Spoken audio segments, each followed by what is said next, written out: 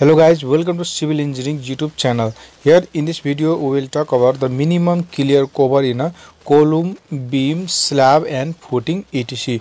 Okay, so guys, in this picture you can see first of all I would like to clear about you what is the clear cover. Okay, so clear cover is the minimum distance between the outer surface of the concrete and the outer surface of the main reinforcement of the steel rod. Okay, so you can see this is the cross section area of the column or beam, whatever you can say, and this is the stirrups. Okay, this is the steel rod used in this column. This is the upper part of the column. Okay, for example, this is our column, and like this is our column, then this part indicates this figure. Okay, so you can see here this is the steel rod used in this column, and this is the outer surface of the concrete. Okay, so the distance between this outer surface of the concrete and this steel rod is known as what? Clear cover. So in this video we will talk about how much should be the minimum clear cover between the steel rod and the concrete surface. Okay guys, this is very important. So let us see first of all some basic points. So what is clear cover? I hope you understood what is clear cover. After that, why should we provide clear cover? Okay, why clear cover is provided?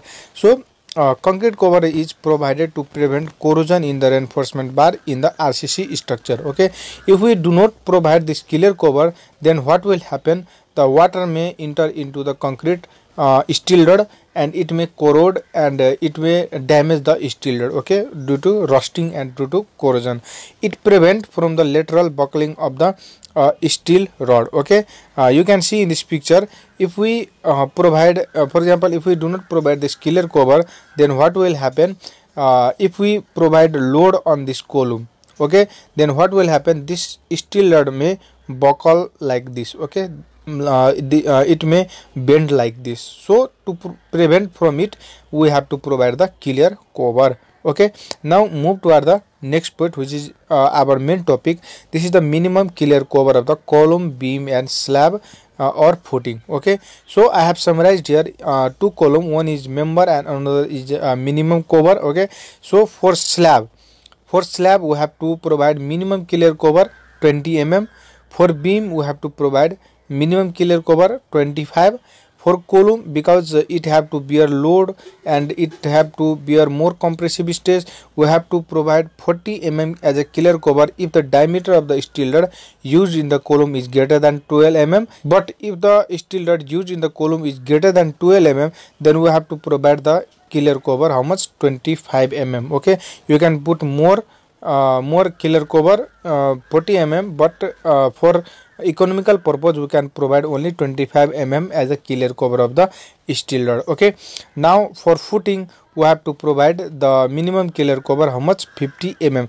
Guys, these all values are taken from the IS code, and this is the minimum clear cover of the structure. Okay, you have to provide more than 20 mm, more than 20 mm, more than 40 mm, more than 50 mm, but we should not provide less than this value as a clear cover of the structure. So guys, this much for today. Please like this video and subscribe my channel for new update about civil engineering. Thank you. Through the wastelands, through the highways, and